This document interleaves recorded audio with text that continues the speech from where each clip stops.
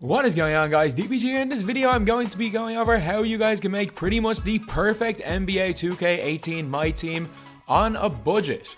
Unless you have a god squad, unless you're putting in hundreds and hundreds of dollars into the game, the way to make a perfect team is basically the exact same.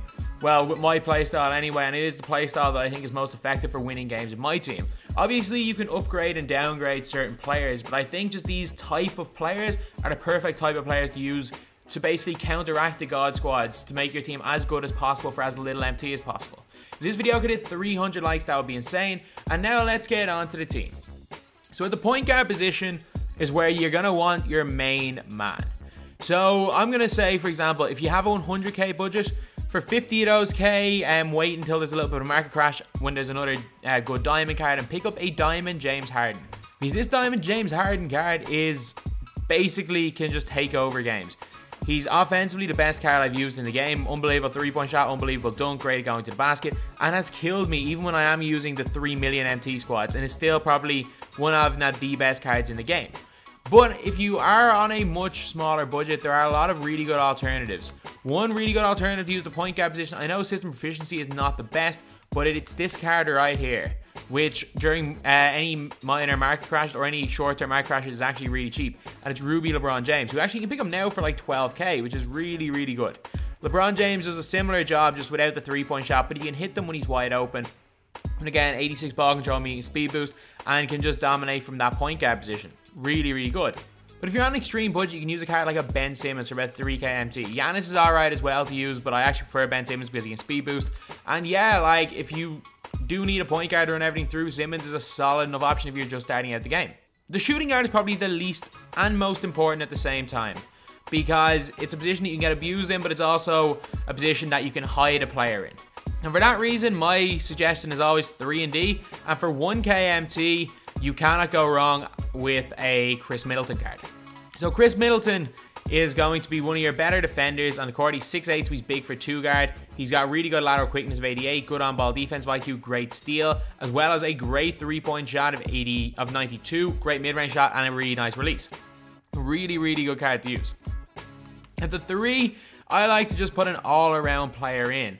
Because I mainly run through my point guard, they have to be able to shoot the ball somewhat, and for that reason, for like 6k MT, you cannot go wrong with a Gerald Wallace. Gerald Wallace is like a poor man's Diamond LeBron, to be honest. Like, nowhere near as good as Diamond LeBron, but like, similar. They play a similar style. He's unbelievable, 99 defensive overall, offensively a great shooter, great dunker, with some of the best defensive stats in the game, and just a solid glue guy for the team. In the power forward position, for 2.5k MT, buy Karl Malone. There's no ifs or buts about it, buy Karl Malone. And just like for the center position, for like 6k MT, buy Hakeem Olajuwon. There's just, it'll take you a couple of hours to grind 6k MT. Buy a Hakeem Olajuwon. Like, this card is unbelievable. 3 Hall of Fame badges for 6k MT. So this team can be picked up. Replace Harden with, say, even the Amethyst Harden is like 15, 20k. So you can just replace Diamond with Harden with Amethyst Harden, and there's not that big of a difference except for the Hall of Fame badges. And your goal off the bench is always to calm the ship, to always make sure that you're in the game, to make sure you're never being let go too far behind, and just to make sure you're solid at all times. For that reason, I love this card at point guard, and it is Jimmy Butler. Jimmy Butler's Amethyst is better than his Ruby, but his Ruby is still so good. Like, obviously he doesn't come with Hall of Fame badges, but it's just solid. Decent shot mid, good shot 3. He can speed boost, so he can play at the point guard, and one of the best defensive cards in the game. An absolute beast of card, and a really solid card to use in my team. At the 2, off the bench, really, because if you're playing a second unit, they're not going to have the likes of Diamond Harden, Diamond Kobe. But if they do, you still need to have a somewhat decent defender, and someone that can just shoot the ball. Because again, you can hide the 2 guard position. That's why I use Quentin Richardson. One of the best shooters in the game. He's got a 95 open shot 3 with a money release, as well as the ability to speed boost, a good driving dunk, and good speed, and a decent defender. Lateral quickness of 82 and on-ball defense IQ of 84. So he's a decent defender. At the 3, again, just like with Gerald Wallace, you got to put in a glue guy, and I really like a card like a Otto Porter in this situation. There's a lot of cards you can use here. Like, if you want a more of an offensive player, especially at the bench, you can use a Ruby Mello. There's a lot of really good cards. If you want a post presence, you can use Mark Aguirre. Obviously Ruby LeBron can be used to 3, but I don't really like Ruby LeBron to 3 because he's not the best shooter. But Otto Porter, really nice defensive card. Open shot mid 97, open shot 387, and I like his release. And he's got good lateral quickness, great steal, and good on-ball defensive IQ. So a really solid card. So with the 4, honestly, you cannot go wrong no matter what level. Whether it's the Emerald, whether it's even the Gold if you're really stuck, or the Ruby or the Sapphire, Kristaps Porzingis. You can never go wrong with a Porzingis card, solely because he's 7'3", sorry, and he shoots the lights out. I'm not actually sure what his gold is like shooting from 3. His gold 73, so sorry, get the Emerald or the Sapphire, Kristaps Porzingis. But a card that you cannot go wrong just because of how big he is and a beast of a card. And at the 5, think about Sam Whiteside, 8K MT. Whether you want to start Whiteside or start Akeem, doesn't really matter. These 2 cards are must buys for every NBA 2K18 MyTEAM. Let's be honest, for how cheap they are, they're too good. Last 3 guys off the bench are 3 guys that do things that nobody else does, but aren't necessarily the best cards. So because you've got a Sam Whiteside and you've got a Akeem Olajuwon in there, 2 non-shooting centers, if you ever want to spread the floor or pull a center out of the key, you've got to get a center that can shoot the ball. There are so many of them. Like DeMarcus Cousins can shoot it if you have a little more of a budget. Zydrunas Ilgauskas shoots the lights out. He's a little bit more expensive than Boogie and a little bit worse stats-wise. Jokic can shoot it. Gasol can shoot it. Vucevic, any version of Vucevic. The Ruby is like 4K MT. That's a great card to use. But for the sake of keeping this squad cheap, I'm actually going to throw in Marc Gasol. I don't know why. I just kind of like this Marc Gasol card. Actually, no. 53 system efficiency. Give me Boogie. I'd take a 90 over that any day. Next, you need a flat-out scorer. A guy who will put the ball in the basket. And there's a lot of good options for cheap. You can obviously, if you have a little more of a budget, you can go for DeMar DeRozan, but I think that his salary cap's going to go up to 1,000 next round, so he's may not be the most useful. You can go with a guy like Ruby Melo, who's a beast, and Booker will do the exact same job. You don't need to focus at all on defense with these players. If you're on a budget, go with a Zach LaVine card, a great shooter who can jam it. Chandler Parsons, more of a shooter, not really a scorer. Alex English is a scorer. But I'm actually going to put in the Ruby Carmelo Anthony card here because he's got that ability to speed boost, 86 ball control, and he can honestly play the James Harden role a little bit. And last up off the bench, we have got a guy that just does something completely different than any other card in the game. And I'm going to advise you guys that no matter what team you have, put this guy in your squad. And it is Ruby Mark Aguirre, even if you have a God squad. Because he's a 2 guard. Well, he's down a small forward, but he's got the height of a 2 guard, and he's probably best at the 2.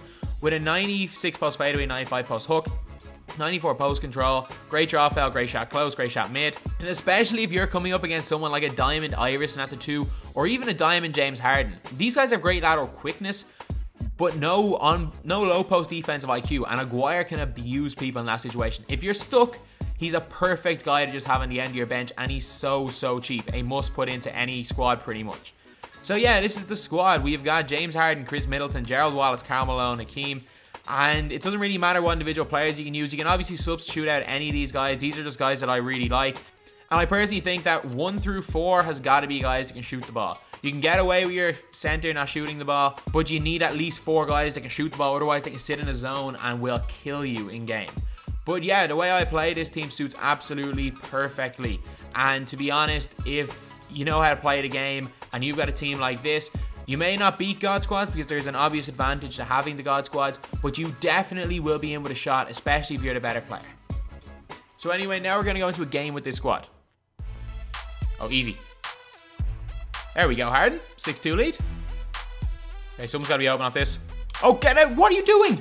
All you have to do is run the straight line, Gerald Wallace. Straight to the basket. Gerald Wallace finishes the layup. Let's go.